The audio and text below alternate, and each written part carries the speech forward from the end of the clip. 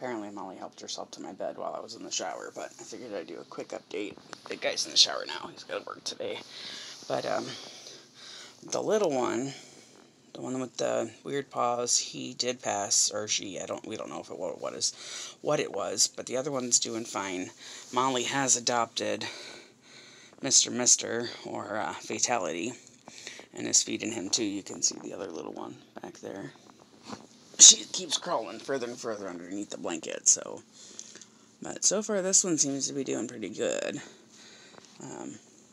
Coloring on it is just gorgeous. But we'll see. Mr. needs a flea bath today, so he's not going to like me later, but this one seems to be doing okay. She kept waking me up, putting the kittens on me during the night, so. So the little one didn't make it, unfortunately. We thought that might be the case with, the issues that we could just see. But this one seems to be doing good. Not sure if it's a girl or a boy yet.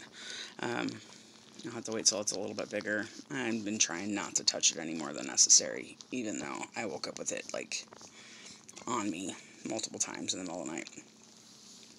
But Molly keeps trying to steal the other kittens. She's already stole Mr. So now he's been whining outside the door.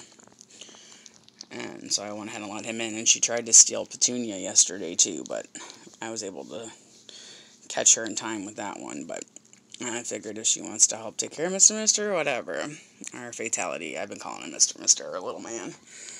But this little one seems to be doing pretty well, so I'll keep you updated as the baby gets bigger.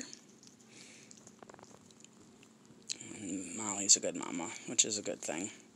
So I giggled and said Grandma Molly, because Mr. is her grandbaby, and then that's her baby. It's just funny to me.